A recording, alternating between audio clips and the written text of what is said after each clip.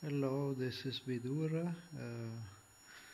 I was playing around a little bit with my new transformer core. It's a strange building.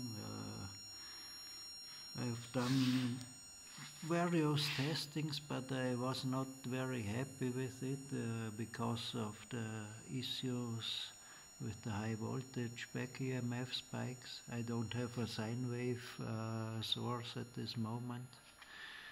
And so I built this Mr. Priva setup, the LLC setup with two diodes, 20 lamp halogen lamp. Of this core I use just two bucking coils with about 40 windings each. I have the scope probes here with 0.1 ohm resistors.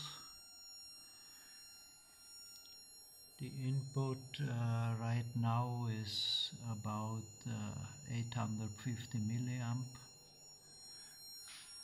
I have put here a common mode choke to filter out eventual EMI distortions.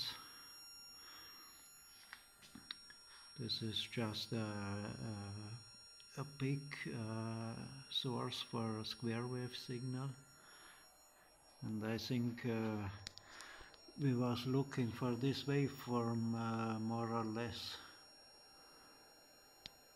where the lower curve is the current from the L1 and the upper curve, the round one, is the L2. The L1 current seems to go back in time. It's strange. When tuned properly, I have a spike of about 6 amps in the L1 coil and 1 amp in the L2 coil.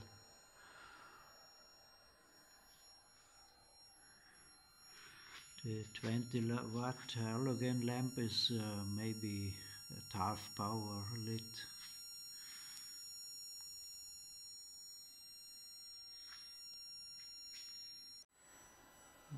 So here I was playing around with the frequency a little bit, and now it seems to have a line different. Maybe it was this what you have posted in the original experiment. Now the two outputs are in phase from L1 and L2.